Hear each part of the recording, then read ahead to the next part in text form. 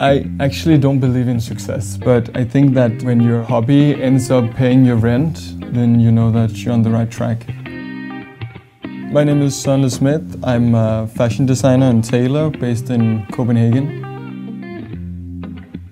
I grew up in a small village in Jutland. I was so privileged that my grandma had a studio, so I could use that to create stuff. And I think I made my own blazer jacket when I was 6 years old. Just after high school, I moved to Copenhagen, and I've been working in the fashion industry since then.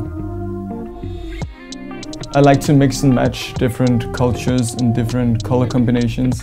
My taste is very graphic and minimalistic, but I think the most important is that it's personal.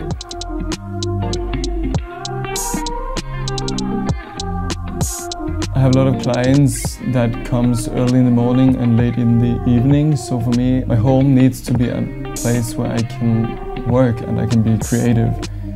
I got in contact with Lasse from RackBuddy and had a meeting with him and Annika.